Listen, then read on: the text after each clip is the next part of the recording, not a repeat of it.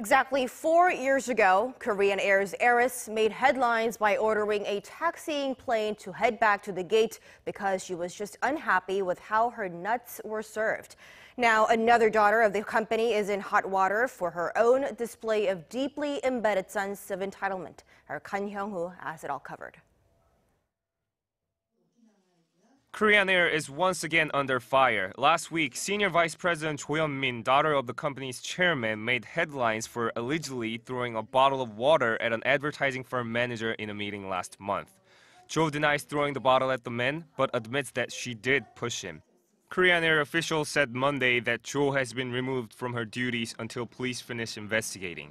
And audio recordings newly released by local internet news media revealed Cho yelling at another person presumed to be a subordinate. Although she has apologized for what she called her foolish behavior, local police launched a preliminary investigation after the incident was first reported. The police are said to be looking into whether the heiress abused her power or broke any laws.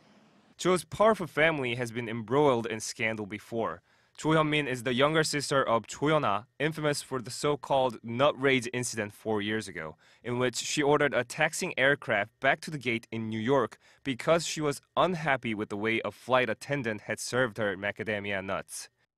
Cho Hyun-ah was found guilty of violating aviation law and sentenced to a year in jail, but she was released after an appeal. A petition launched last Friday on the website of the presidential office has so far been signed by more than 55,000 Koreans, demanding that the airline remove the word Korean from its name and stop using a Korean national symbol as its logo, saying the owner's behavior degrades the country and the company. In their reports, foreign news outlets have explained the concept of gapjil, the unfortunate cultural practice of some executives in Korea who abuse subordinates and contractors. Hyeong-woo, Arirang News.